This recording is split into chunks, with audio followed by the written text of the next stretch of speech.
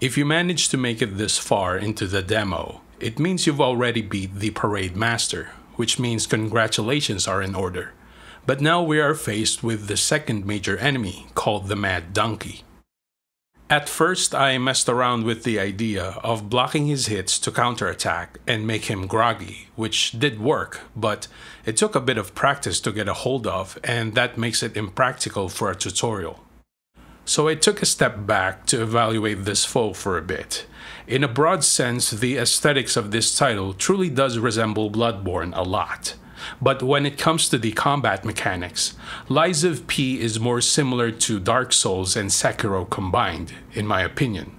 And when we look at the design of this character, it's a very familiar archetype, which is basically a strength-based fighter wielding a greatsword, and that's when it hit me.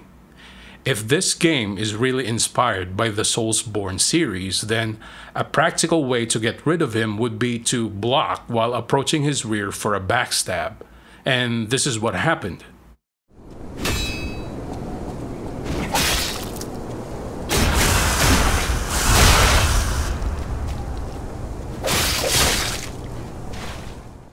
Quite surprising, isn't it?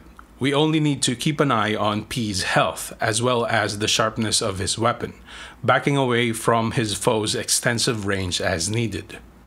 Now, I know this is not a flashy way of getting things done, but hey, it's not exactly cheesing our way to victory. If all we cared about is to finish the demo so the story could be understood, this should suffice.